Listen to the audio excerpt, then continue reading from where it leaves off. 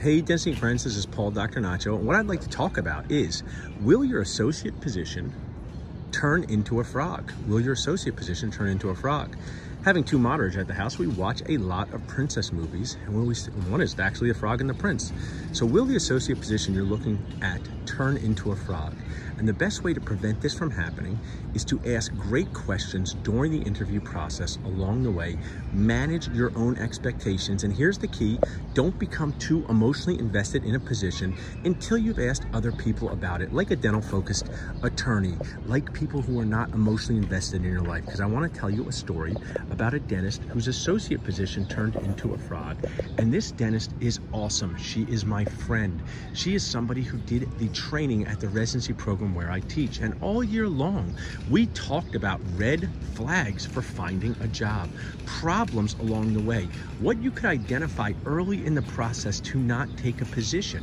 And we had gone over this over and over during lectures, and this associate, who was very motivated, this resident, had found a position, and she came to me and said, "Hey Paul, what do you think of this position?" But when she came to me, she had that face on, that you guys know this face, where she didn't want me to say anything bad about it. It was like, "Hey, I'd like to take this job. It's really great. What do you think of it?" So now it's hard for me to give honest feedback. Well, it's hard for some people, but it's not hard for me, because one of the things I talk about is I like to kindly annoy people into good decisions. Being a good friend is the willingness to annoy someone into a good decision. I will give you an example.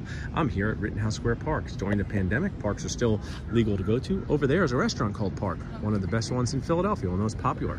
And sometimes people show up like they're going to a restaurant, maybe let's call it their grandmother's brunch, and they're wearing an outfit that looks like they're going to a club in Las Vegas. And they say to their friend, "Is this a good outfit for my grandmother's brunch?" And they already have the outfit on.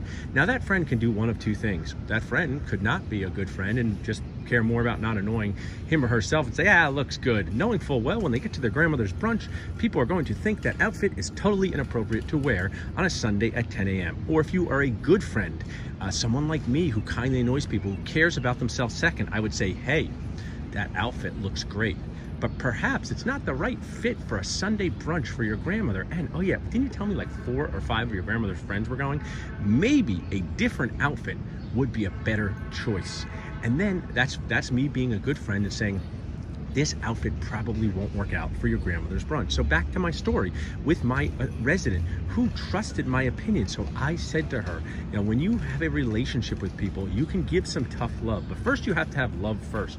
So you can't, this is just a side note on Facebook interaction, online interaction. When someone posts a case or idea and you say things like, "That is a stupid idea," or "That's not a good case," it doesn't work if you don't know the person. It comes off as incredibly rude or mean. But in real life, when you have relationships with people, sometimes you can cut through that and you can give your honest opinion.